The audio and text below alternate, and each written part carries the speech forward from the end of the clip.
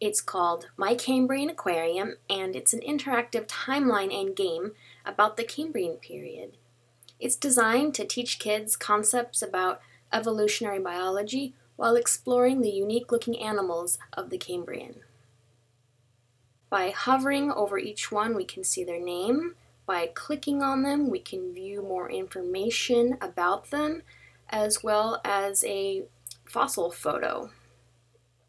Moving the mouse at the edges of the screen, we can scroll backwards and forwards in time to the Middle Cambrian and all the way to the Late Cambrian.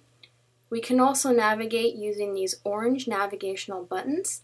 The entire timeline is navigated and is animated with parallax scrolling, and each of the animals are animated as well. The other main area of interaction is the My Cambrian Aquarium game. Here you can raise and feed and watch a variety of animals grow. All of these animals are featured in the timeline.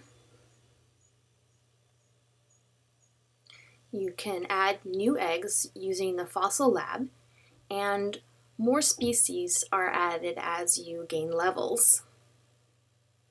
Here I'll show you the mini game. Here you control Anomalocaris and help him eat prey by moving him with the arrow keys.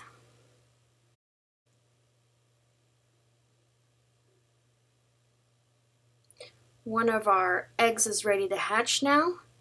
Click on that to hatch it. Next I'll show you the quiz.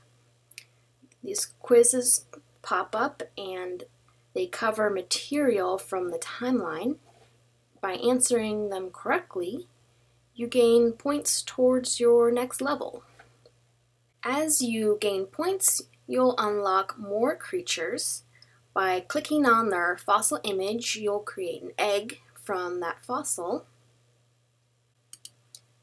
Moving forward in time a little bit, we're going to hatch these two new eggs, so you can see Wawaxia and Hycoichthyes.